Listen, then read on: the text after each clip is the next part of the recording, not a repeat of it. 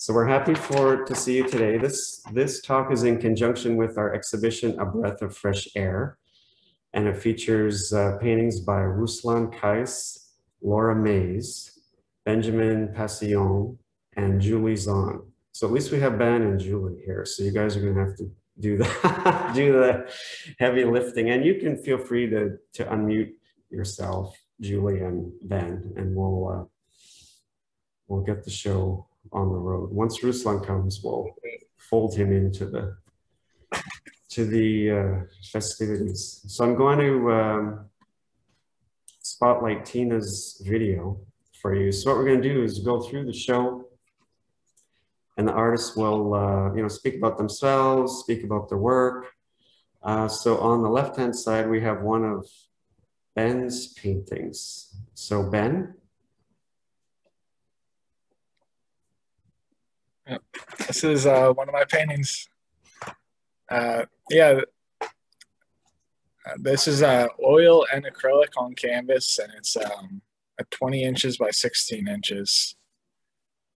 This is a painting I did. This upper left on the side kind of is like a fence, kind of can hold it in. And the purple coming around the top kind of holds it too. And you call it canoeing through molasses? Yeah, it's kind of what this year's been, that's what this year's felt like. Yeah, right, for sure. So are you like bouncing off ideas when you paint, or thoughts, or how do you generate them? They're usually improvised, just always trying to make them better, just a little bit better. But, our paintings kind of are like still lifes, landscapes, portraits, or compositions. I always like the big Kandinsky compositions. Always remind me of landscapes. Mm-hmm. I also really like the Oskar Kokoschka, the big cityscapes he did. I always really loved those. But I think too with the landscape, a lot of things, the cityscape kind of gets left out. I kind of like the abandoned commercial space that's kind of gets taken back over by nature. Mm-hmm. That's a little too like graffiti influence too. Yeah, it seems so. I mean, Ruslan also, one of Ruslan's is in the middle here, and he achieves a very impasto surface. He's responding to the landscape fairly directly at like a very specific moment in time under certain atmospheric conditions. So it's very specific for him. And you can see he's using his paint in a very like full-bodied. Yeah, very direct painter. It reminded me of Tom Thompson when I saw his work the other day. And this series, I think the whole series of his is from a trip to Canada, actually. So. Oh yeah. Sort of. Mike, can you hear me? Ruslan. Yeah, he's alive. Just in time. We're talking. Yeah, speaking of devil. We're talking about your painting. Do you see it? I see it. I see it. I cannot see myself, but I can see everything else. Do you want to speak about this particular piece? Basically, the series which presented, majority of them influenced by the Canada visit from the last year. I started recently. I decided to go back to school and just trying to simplify things. It's the idea of the painting is just to get the right relationship right away. The idea was to do them as fast as possible. Ideally, I wanted to do them in one setting. but of course it's never works. Because when you, for 5 years, you're working with a large abstraction and you're trying to get back to something like 16 by 20, I really try to do smaller, but I cannot fit. I'm a big guy. I have a problem to fit in a 30 by 40 canvas. When I started doing smaller things, this is as small as I could go. So I've been doing landscapes. I've loved doing landscapes for, I started off doing landscapes when I was a teenager at this particular place in West Ocean City. And I was painting then, and, you know, then it sort of changed. It was like a little fishing village when we first were there, but over the decades it changed a lot. And I thought it didn't offer me anything. It was very upsetting to me because, you know, what you love, it's so different now with so much development. So I started painting in Maine. But then I started, after about 10 years, I started several years ago, I started doing little square pictures every day in a sketchbook. I would time myself and do, I think it was 6 or 8 in a session. And it really loosened me up and trained my eye in a different way. So then I could suddenly do the view again back in West Ocean City. And so I go up and, you know, I do these usually square or rectangular pieces. It's what has caught my eye is this one particular roof and the side window and a chimney. And, you know, you need that obsession with something. And that just has absolutely caught me for years. And I try there are a few glimpses of Assateague Island. That's why they're kind of the Assateague series. You can still see the island a little bit in the background. But so this is the work I do now a lot. And these are combination watercolor collage Yes. pieces? I stretch BFK Reeves and then I usually draw a border, not always, but and then I use material like woodcut or paint. There's, you know, you can mix pigments with soybean, a binder. There's, I learned a lot of things over in Japan on how to work with paper and pigment and glue, and I utilize that in my work. They're very intimate experience. Good, I'm glad, yeah. They pull you in and, you know, into this frame and keep you there. Thank you. So Ben, we're back to you. This is a bigger piece. This is a 40 by 30 painting. It's an abstract painting kind of focused on color. Kind of using that white of the background to shine through. Kind of reminds me of like when you're in the city and there's like a tarp that they put up to block the view, but then they have to cut holes in it so that the wind won't take it. And then, but the holes get ratty and you can kind of look through and see all the mess of everything. Kind of reminds me of these two almost like legs right here at the very bottom, or limbs in the painting.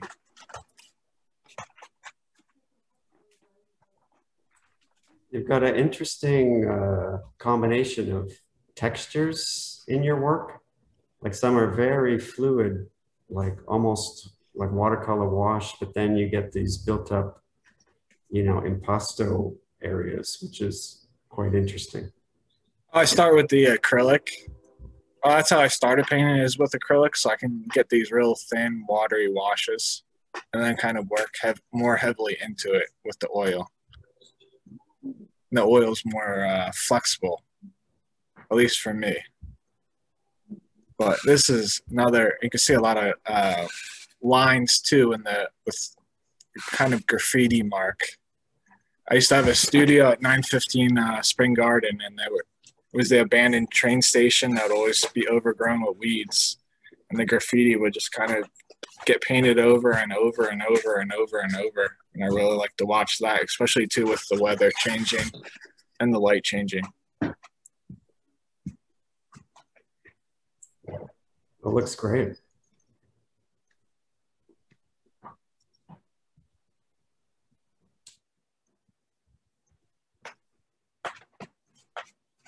So now this is one of Laura Mays's landscapes. And I mentioned that we attended Northern Michigan University together. That's before I came to Philadelphia. And she was a painter and a printmaker. So I think, you know, that shows in her work. We've got a lot of pattern and layering and design, but also painterly effects. So Laura was able to send me a statement.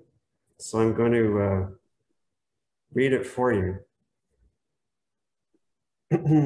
So I like the challenge of manipulating layers of color, shapes, and patterns to bring about what could be into what is a more detailed image. My focus is normally on nature, or nature is what my work develops into: trees, flowers, water, or even buildings in a natural setting, all of which become somewhat identifiable.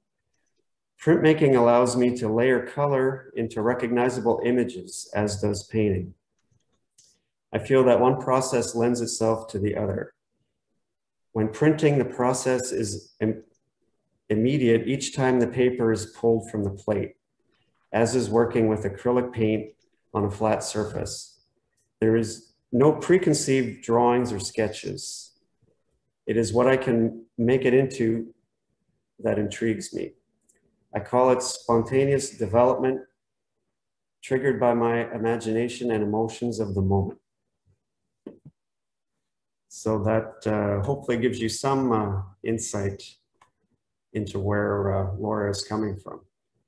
So she lives up in the Upper Peninsula of Michigan, the Republic, actually.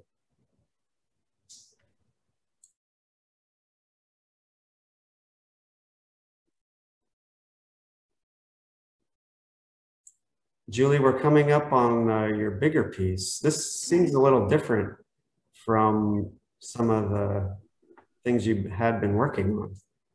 Well, you mentioned size of the work. So I had a pile of 24-inch by 24-inch panels all prepared. And so I took a small piece, which is in the show, and I expanded it. I've wanted to do this for a long time. I just haven't done it because I like my work to be really fresh and look spontaneous. And I thought I couldn't pull that off, you know, being so rote as going from a small to large working. But so I you know, I'm developing the process of working this way. I had a blast doing this. What I want to, you know, like the yellow sky, I was very interested in the quality of that paint, being as smooth as I could get it. It's about 8 layers of paint. And I also have always wanted to paint my woodcuts, like paint, you know, do paintings of my prints, for example. So I got a little slice of that in the one roof. But you know, I realized, well, sure, it's as spontaneous as doing the little pieces because, you know, you might have it all set, like, but then you change things. You know, it's just the same as working small. I really had a great time with this. And I was doing this down where I am right now. I'm in Bethesda, Maryland, in my mother's studio because my mother passed away, but my father is now, he's ailing a little bit. So I'm here to help as much as possible. And so I did this down here, and my mother has a whole workshop, printmaking workshop. So I was pulling a lot of you know, I did the printmaking down here. It was a lot of fun. I could just ink up all those greens, you know, inking up and then pulling them through the press and then cutting them out, you know. It's good. It's really been special to be able to work down here. And I had a specific goal, which was to get at least one of these larger pieces done for this show. So. Yeah, I must say the yellow doesn't translate over Zoom that well. When you see the piece in person, it really glows, you know? I mean, it has that. It's a warmer than it looks there, yeah. And it has depth. Good. Beautiful piece. Thank you. Well, you know, I just am looking for something in my work, and I think that piece, it met what I was looking for. I was very happy with that little blue piece right in there, that bright blue. Mm-hmm. You know, yeah, I can't wait to do more of those. So you have a batch of these set up and ready What's to that? go? You have a batch of this size set up now? Yeah, and I'm going to make 8 more next week. So I'll have 12. The goal is to make 12 of these over the next, by the end of June. That's my goal right now. So when you're on a roll, you know, you got to go with it. Yeah. So Ruslan again. So Ruslan, I will ask you to unmute with not trepidation, but How's that? yes. Is it good? Yes. Okay. That's an older piece, 2 years in the making. Probably was repainted 5 or 6 times. A lot of sanding. And when I thought I got it, I looked on a previous photograph and I thought that maybe everything was in vain. But it is what it is. Abstract landscape, vertical size. Not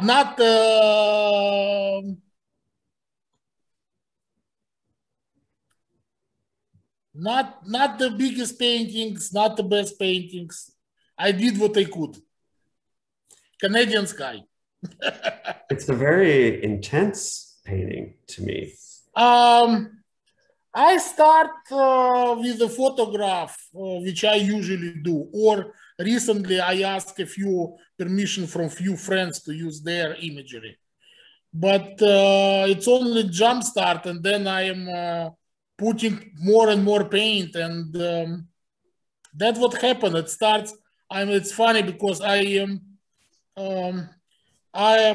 have a similar. The technique is similar to Ben. I also use the acrylic as underpainting, but I thought in my process, I try to do the acrylic painting first, and when it's completely screw up, I'm going over with the oil. And I don't know, 2 years of applying the painting. When I was in the Pennsylvania Academy, I have a saying for myself that there is no bad paintings, there's just not enough paint on the canvas. And I don't know. Well, you know, when you paint this way, it could turn into mud like very easily. So how do you? I mean, it seems like you have to be very systematic when you paint this way. I am far from systematic. Probably my secret is a large variety of different palette knives. And I mean, do you have like big, like? I've worked with a big and small and flexible and handmade and vintage. I was hunting eBay to get vintage palette knife who are 100 years old, but it's beautiful. And so there is a Japanese and American and Russians and I don't know. I have a box full of them. And the most important things there. This is a little bit older painting, and if right now what I'm trying to do, they keep the first impression from what I paint, you know, basically trying to do as fast as possible and as quick as possible on the smaller size. This was more what I call adventure painting. You start and you just follow wherever it leads you. Because there is, I'm not such a good artist and I don't have control of everything. And it's more closer to the, I hate this, everybody compare it to the blues session, but it really is. You know, you start and you take it wherever it takes you. Sometimes it get you to the good side, to the sun. Sometimes it's get you to the dark spot. Then I throw out the canvas and start a new one. But I do like the green paint in the sky. This is one of my favorite pieces.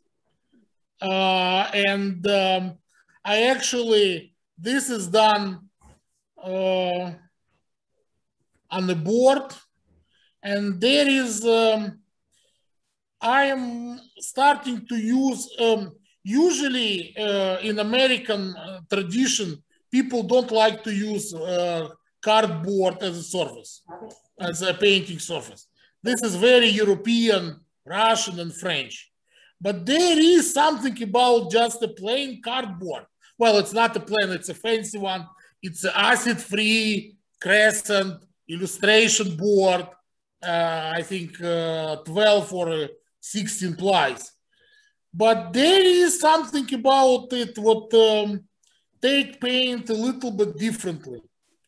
And it was done in 2 sessions. And I did squeeze out the paint from the tube. And I think it's come out kind of very nice. And I'm using myself, I call it sunset impression to the, as a reference to Claude Monet's first painting, Sunrise Impression. The first painting, Impressionist painting, which came out for the world, was Claude Monet painting, Sunrise Impression. And Monet is my favorite artist, and I call it Sunset Impression. That's, I found it amusing, but nobody laughing with me. So once again, my jokes fall. Once again, I'm falling flat. Well, surprise, surprise. Thank you, Ruslan. Where are you? All right, now we have a trio. We have Julie on the left, Ben on the right, and another Laura Mays on the far right.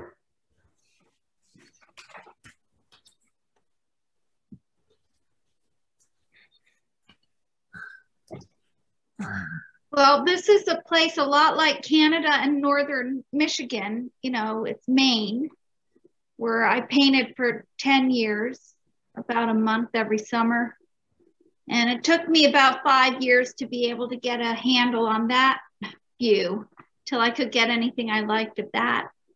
But, you know, up in Maine, it's all about the rocks, the water, the islands, the sky, just, and the energy. And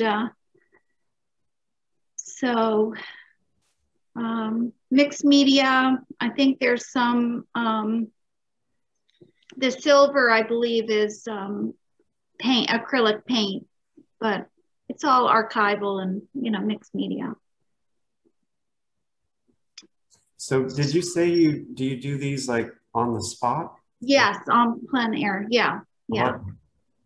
I would go out, you know, pretty much all day, but maybe come home for lunch. We rented a house on this little island, and I love being totally by myself when I paint. It's really important. I get very upset if I even see anybody walk by. I'm just like, I don't know why I have to have this, my own little universe. It's very nice there because there's nobody around hardly, you know, no boats even. You can't get onto the island, except I think there are 3 ferries a week. And about 2 miles of road. So most of the island is preserved by the Island Institute. So there's no development. It's all right around this little harbor. Everybody lives around the harbor because apparently the island is haunted. I really believe that because I get spooked. You know, I would walk at, 7 a.m., go walking with my grocery cart full of art supplies to spend the time on some remote area of the island. And it was really scary, honestly. I could just feel all these, just terrifying to me. I would run half the time, I don't know. It's got so much atmosphere there, just wild. But we were there for about 10 years in the summer. Very lucky to have found it. It was just by chance that a friend of mine wanted to vacation and she actually found it. And we continued going there. Anyone who's painted in Maine knows what it's about. It reminds me of some of those John Marin landscapes. Yeah, John Marin, I read that he would do a lot of his work in a boat, just going from island to island or wherever he was going. Do you know much about that? How he painted? I don't. I know Tom Thompson did. He was a fishing tour guide. I mean, I think of his work more like Ruslan's, but I really do like the John Marin watercolor. Yeah, I love John Marin too. I know someone said when he was at PAFA, he used to just goof off. And when the teachers would come by, he would pretend like he was working very hard. Who was that? Who? John Marin. He went to PAFA? Yeah. I didn't know that. Oh. Yeah. I believe so, at least. Julia, somebody was asking what's the name of that painting? Wild Ocean. I'm a little bit challenged by titles, to be honest. I don't like them either. Yeah. Well, this one, Ben, you've titled Born Under a Bright Star. Yeah. I like that. That's inspired. I mean, that's a title. Yeah. And the molasses title was excellent, I thought. Oh, thank you. Yeah, Born Under a Bright Star, it's kind of like a prophecy or a superstition, however you want to approach it. But this blue, or the blue in the top, to me is like the night sky.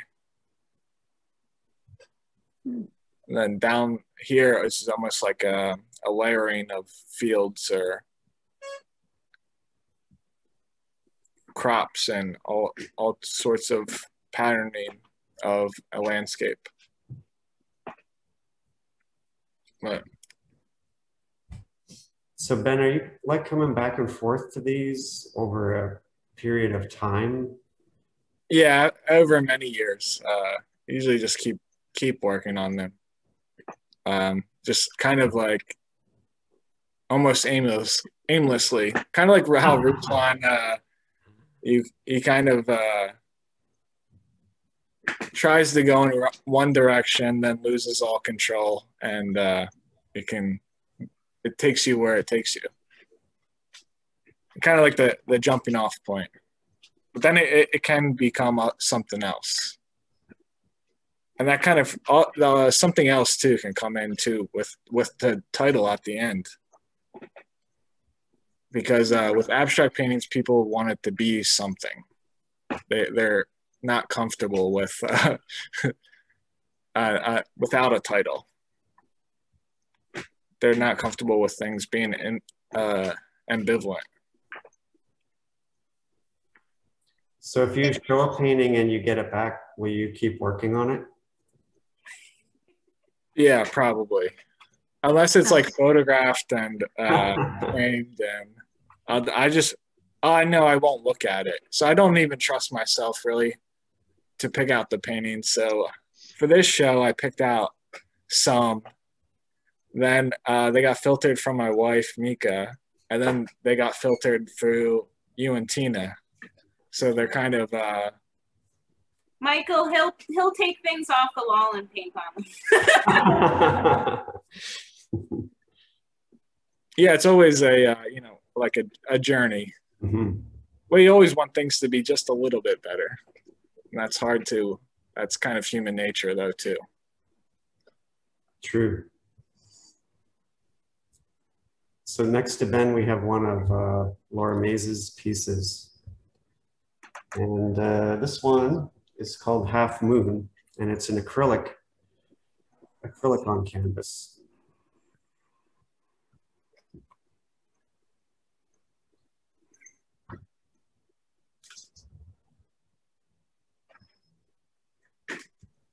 So if people have questions for the artists as we go, you can put them in the chat or lob them out. Here we come again to Ruslan.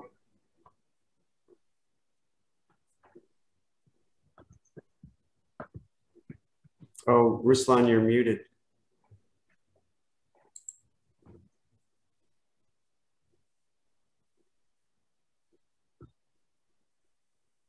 Done with the photograph done in Canada.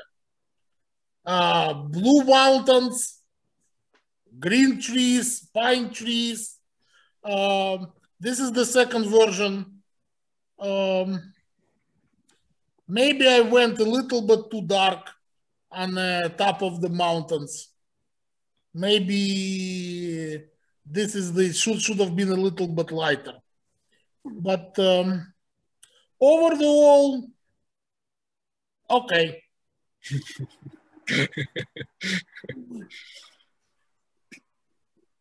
It was nice. I did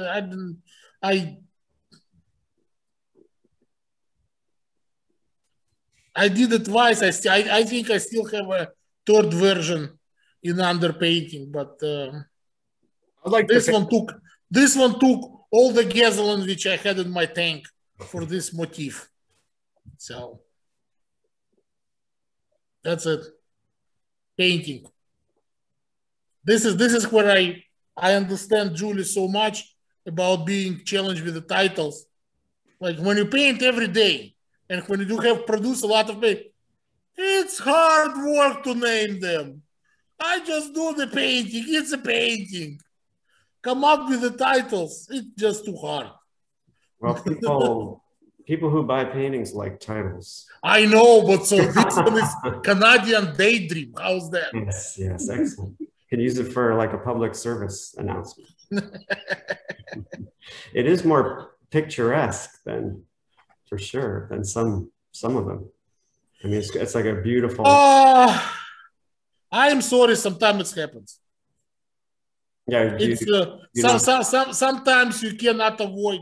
If you paint a lot of landscape, sometimes even if I, especially like my last few pieces which I work in the studio, it's basically the creek and trees from the left and from the right, and it's not that popular motif. You don't see it too much in the landscape, but this one is just a little bit more picturesque. It happens. Sometimes it happens. Sometimes it happens. Well, it's not a bad thing. I don't know. It is what it is. I liked it. It's stay in my head for a while. I painted once, I painted twice. Next. Now you're done. Move on. Next one will be better. I actually had a general question for the artist, if I may. Yes. So I guess when I think of a landscape, I traditionally think of a picture plane that's more horizontally oriented. And I've noticed a lot of the artists today that there's a lot of square or more of vertical pieces. And I'm just wondering for each of you, what drives that impulse for you to pick that particular type of shape? It's a motif. If the composition, if that thing with what grab your attention, what trigger, what tickles you, when you look at the landscape, when you see this, this is great, I'm gonna paint it. And it all depends on what's make you excited. and you see things, you pick up, you're starting to think, you do a small sketch, and then what you pick up when you pick up the size. Usually you understand that it's come automatically. Maybe now it's more popular, square and vertical is more popular because it's contemporary. I do not discriminate against any sizes, any vertical or horizontal or square. It all depends on the motif. It has to be the best composition which you can, you choose up accordingly the better composition. Whatever provide you with the better composition, which make the bigger visual impact, that's how I choose the will it be vertical, square, or horizontal. That's it. You deal well. It's from another point of view. It's like cooking. You have the ingredients. You want to put a little bit more of this, or a little bit put more of this. A little bit more sky, a little bit more gland, and but then again, you see something beautiful, it's trigger you. Usually, you know how you're gonna paint in next 2 or 3 minutes. Once you started to paint, sometimes you do the second version slightly different, but that's again the most expressive composition to communicate your amazement and enjoy what you see in the landscape. I'm sorry, I took too long, too much words. No worries, thank you. Good. It's a great question, by the way, and tough for an artist to answer that question, I think. It also, because I think it's also a little bit a reflection of the personality, like everything in an art. But this is just like depending. It's the same things on using the palette, using the colors, using the media. It's all coming from your temperament, and it's just to show how differently we all are thinking. Choosing of the size and choosing of the format is the result of art of style of thinking, and this what make it unique. This is why we all thinking differently, and this is why everybody come up to the. This is what's wonderful about it. But so many artists and everybody different, and they put 100 artists in front of one motif, and everybody will paint it different. And sometimes you just choose the size because it's the process you're working with right then and there. So you don't double think it. You say, I'm doing squares today. That's for me.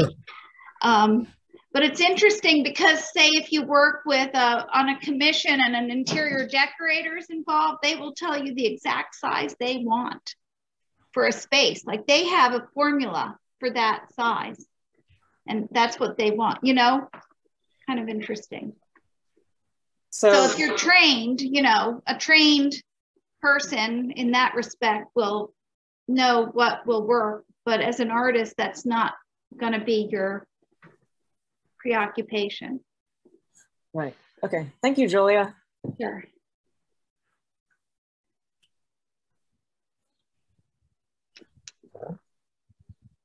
Yeah. Yum, yum. Yum, yum.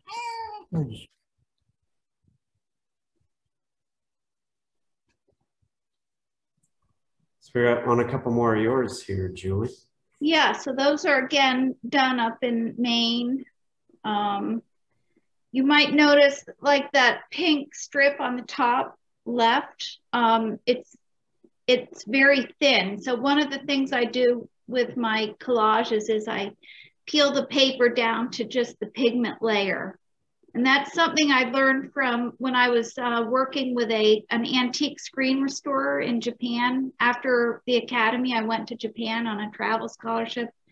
And I worked with this guy because I wanted to learn as much about wood and glue and paper as I could.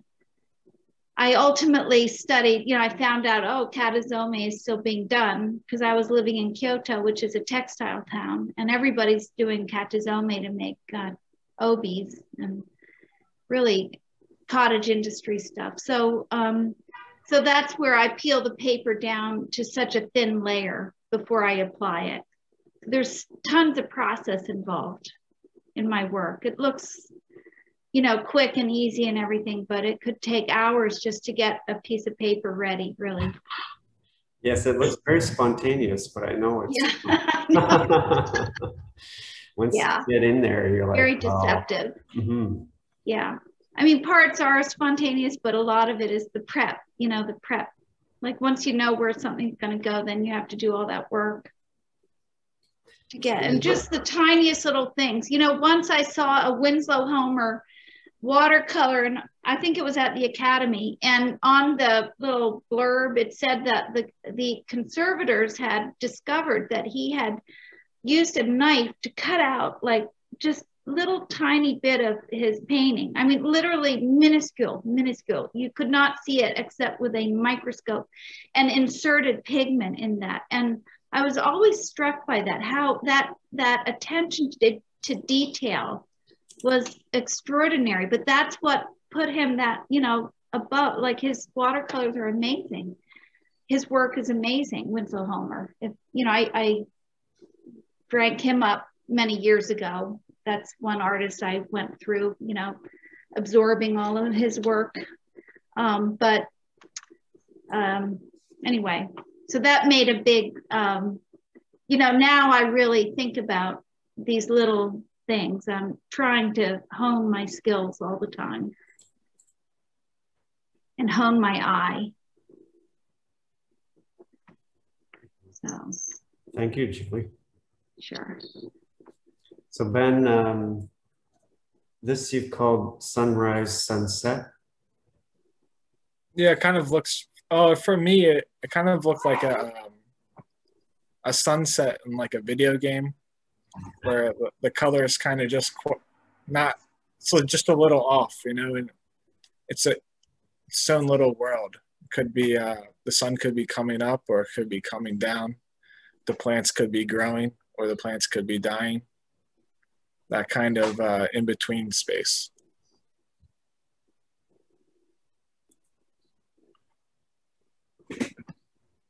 This is just something I'm just making marks on the painting in a way that I understand, kind of rendering forms and opening up forms, and I'm letting the painting go where it needs to go.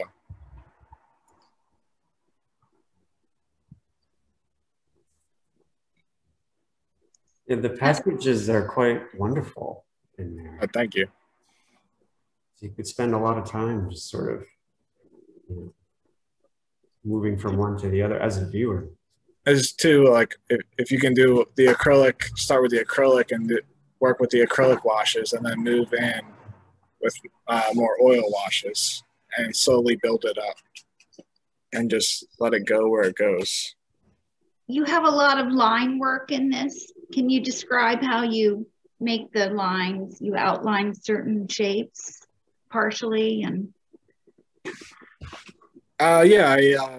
we'll start with more gestural marks, and then kind of just giving it that hard line kind of can add more permanency to it.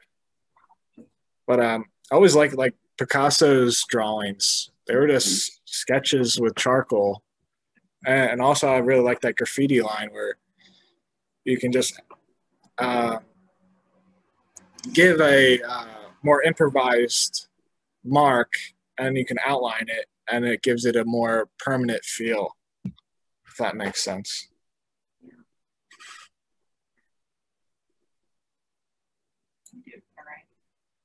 beautiful.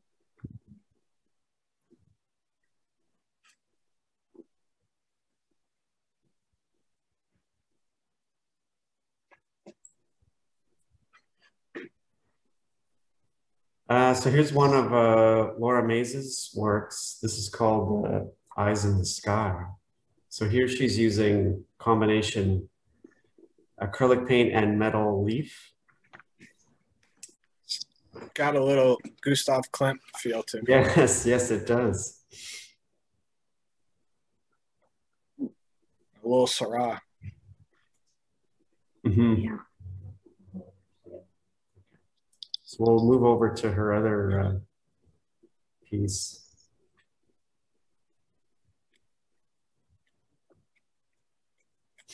So this one is called Trees of Gold, and she's using a gold leaf here. They're quite wonderful in person. And you should know that, you know, if you're interested to visit the gallery, you can. We are open Wednesday through Friday, 10 to 6, Saturday, Sunday, 12 to 6. You can come and see the work. And also everything is available on our website. So I'll put a link to the show in the chat, and you can check things out there too. Everything from the exhibition is there.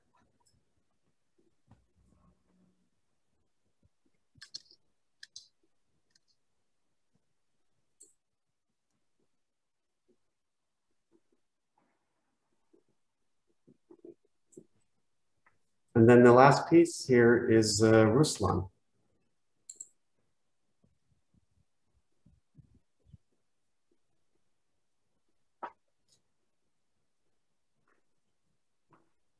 Okay, this was the piece where all my rediscovery of the small size landscape start with.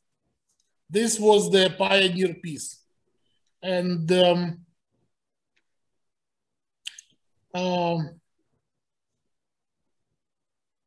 it's okay. I don't know what to tell. It's a painting. Your work reminds me a lot of the Giovanni Giacometti. Giacometti? Oh, he's much smarter than I am. No, I'm much more simpleton. No, his father's paintings, Giovanni. Father, I'm not familiar with his father. But he would paint the Swiss landscape. So yeah, well, mountains are mountains. And well, Ruslan, it looks like they're very isolated places. How do you get there? Are there it's not that isolated places. First of all, I really don't like people in the landscapes. Right. If there is some houses, I usually remove them. I see. I was thinking about it. It's not probably right way would be to say what I'm looking for internal in my landscape, but I really don't like any interruptions. Everything what's moving, like a people or car, something, I just disregard them. And sometimes if the houses, I move them out. But this one I didn't. You just drive a lot. I drive a lot with the camera, and wherever you drive, I do the photo shoot.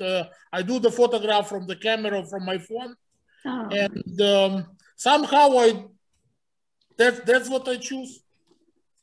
Right. That's what I probably missed. My favorite painting in the show is the lake. Right. And it probably was the first painting which you look when I was absent. Is the Mike? Yes. Can I ask Tina to show the lake again? Okay, just a minute while we change course here. Okay. Okay. If I am the last person, and if this. Yep. This is my favorite painting. And this is probably the thickest painting which I ever done. In the end, I just really squeezed the paint, the green from the tube. And even if that's supposed to be hopefully I was good enough to make this paint looks like a color. I know what the artists really don't like, you know, just like, if you squeeze from the tube, this is not a color, this is the paint. Paint is not a color, but I did it, I like it, good painting, a lot of paint. Not as much as the Leon Kosov. It doesn't have to be twisted. So paint, you know, there is rumors about one of the painting of Leon Kosov, what it's have to be twisted around in Australian museum because paint was so much paint, what it's moved down under gravity. Not as much, pretty good. Good color, a lot of paint, good place. Ruslan's happy. So you're satisfied with this one? I am satisfied with the painting. I am satisfied with the paint. It's very satisfying. I am sorry I again take grabbing all the attention, but this is my favorite painting. I wanted to talk. I want to say what this is my favorite painting. Excellent. All right. Well, thank you, Ruslan, and thank you to all the artists. Are there any questions? Last questions for her? If I can take fun and fun. Yeah. Julie, I just wanted to say I love your work. There is a mural based on your work on the Columbus Boulevard behind the hot dog stand. Do you know which I'm talking about? No, I think it's based on your work. You don't know the hot dogs there? And besides, I am big admirer of your work. This is my favorite artists are impressionists. They were influenced by the Japanese art. In your art, what you do is the most beautiful and intelligent interpretation of the Asian influence which I ever saw. Like Deep in Corn have the biggest rethinking of the Matisse legacy. I never saw anybody who so beautifully, elegantly, and smart use the Oriental or Japanese influence to create its own style, recognizable work. You are amazing. Are you talking to me? Yes, to you. Yes, Julie, to you. You are amazing. I love your work. I am the fan of your work. Ruslan, I'm a fan of your work myself. So, and it's an awesome thing next to you. It really is. For this, we all have to thank Mike and Tina. And I know what if I will ever stay, my name would ever be mentioned in Philadelphia history, it's only because Mike and Tina let me exhibited my work in their gallery. Yeah. So my legacy is solidified. Thank you, Mike, and thank you, Tina. And it's such a beautifully hung show. Like these segments of work, it just beautifully done. The hanging. Thank you. Tina does. Agree. Yeah, it's really great. So.